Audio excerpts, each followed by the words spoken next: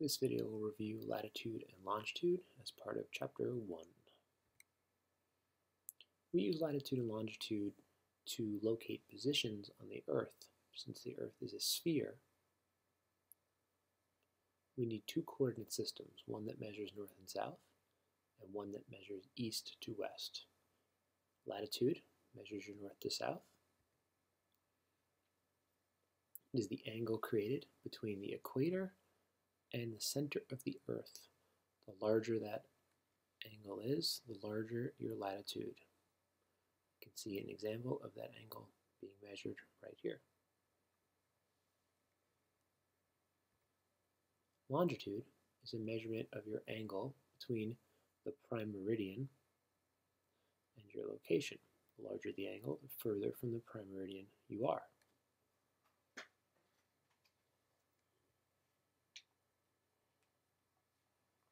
Here's an example showing both of them being used at once. You have 50 degrees east of the prime meridian and 40 degrees north of the equator. So you have two angles that have been measured, and that gives you this red dot, the location of this individual. Here's a similar globe with more detail involved, including all the latitude lines and longitude lines that are visible.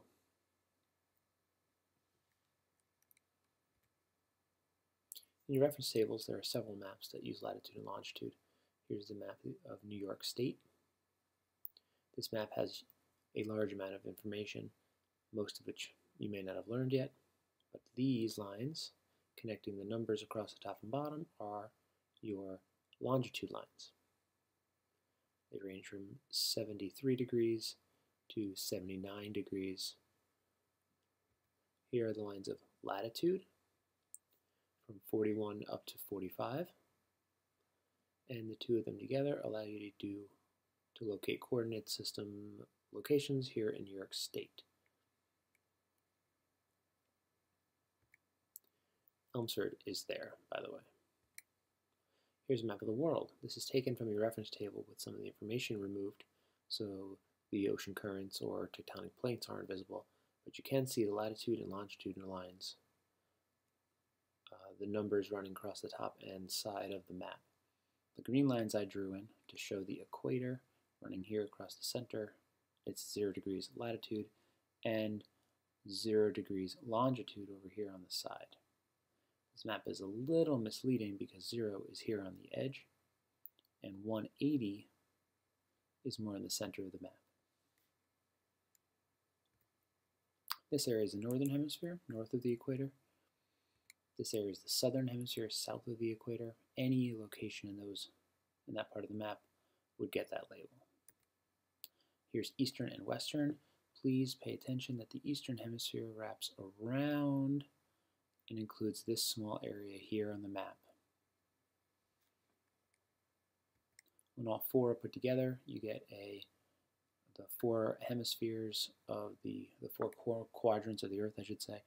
Northeast, northwest, southeast, southwest. Okay, so the Earth is rotating, and we did some work earlier that kind of talked this out in class. 360 degrees, it rotates in a circle in a day. A day is 24 hours long. Quick math shows that that is doing 15 degrees per hour. Here's why that's important. That means every 15 degrees, you travel away from the prime meridian, which on this map, is here. You will change time zones. So you'll notice on this map, green, red, purple, green, red, purple. Those are time zones. Countries can choose to participate in the time zones or not. It gets a little confusing when politics get involved. For example, China is way wider than 15 degrees, but they've elected to only have one time zone for their entire country. They should probably have close to 4. Here are the time zones you're more comfortable with in the United States: Eastern, Central, Mountain, and Pacific. So to review real quick, Earth is a sphere. To locate positions, we take measurements from the center. Angles from the equator are latitude, angle from the meridian is longitude, and time zones are based on the rotation of the Earth. You might want to pause this and make sure you have this information in your notes.